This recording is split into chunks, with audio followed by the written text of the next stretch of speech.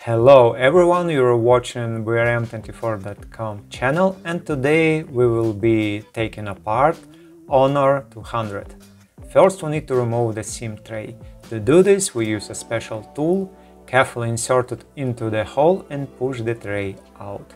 Next we need to heat the back cover surface to about 70 degrees Celsius or 160 degrees Fahrenheit. For this we are using a heating pad, but you can also use a hair dryer. And after about 10 minutes we can start removing the back cover. To do this we use a thin plastic film. Gently insert it into the gap between the back cover and the mid frame, then slide it along the edge to cut through the adhesive. As always, be extra careful around the camera area, so you don't damage the lenses. Also, don't push the film in too deep, since we don't know exactly what is under the cover.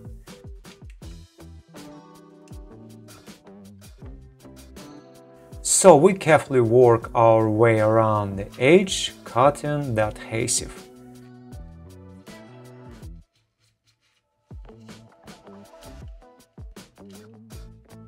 Now we can gently lift and open the cover. As we can see, there is nothing mounted on the cover itself. Before unscrewing the screws, we can cover the camera lenses. For this, we use protective film. Please note, we are sticking the film not directly onto the lenses, but onto the rim around the cameras. Now let's move on to removing the screws. For this we use a 1.5 mm Phillips screwdriver or Phillips #3O. Carefully unscrew the screws. On this Honor series the screws are hard to take out since they are completely non-magnetic. That is why we will need tweezers to remove them safely. So we carefully take out all the screws and arrange them in order so we don't mix them up during reassembly. Next we remove the top cover using a non-metallic tool. Carefully lift it, flip it over. On the cover we can see contact pads and one stuck screw. We remove the screw and set it aside. Then, using a non-metallic tool, we disconnect the battery connectors. Now we can move to the bottom part and unscrew the remaining screws. Of course, it is better to place something between the battery contacts so it doesn't reconnect by itself. Now let's unscrew the screws at the bottom using the same 1.5 mm Phillips screwdriver. These screws may differ and they are also not magnetic, so we need to carefully use tweezers to remove them and place them on a special pad. After that we gently try to remove the cover with a speaker. As always, you need to find the right spot to pry it up, and then the cover comes off easily. We then remove the speaker and the top cover with the contact pads. Next we can disconnect the connectors in the bottom part. First we disconnect the fingerprint sensor connector, the interboard cable connector, then two coaxial cable connectors. We also release the cables from their clamps on the subboard and fold them back a little.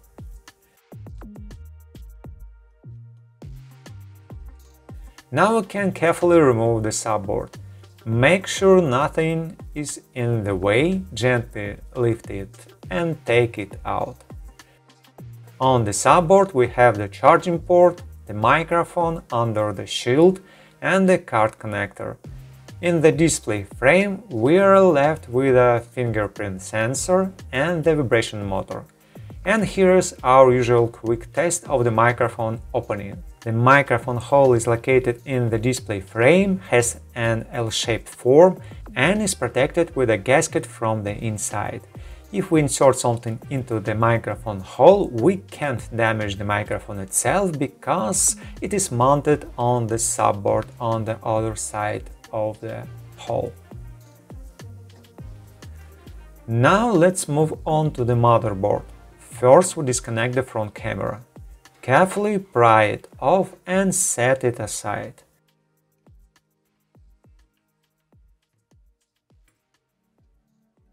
It is also better to cover the front camera lens to protect it from dust. We remove the front camera.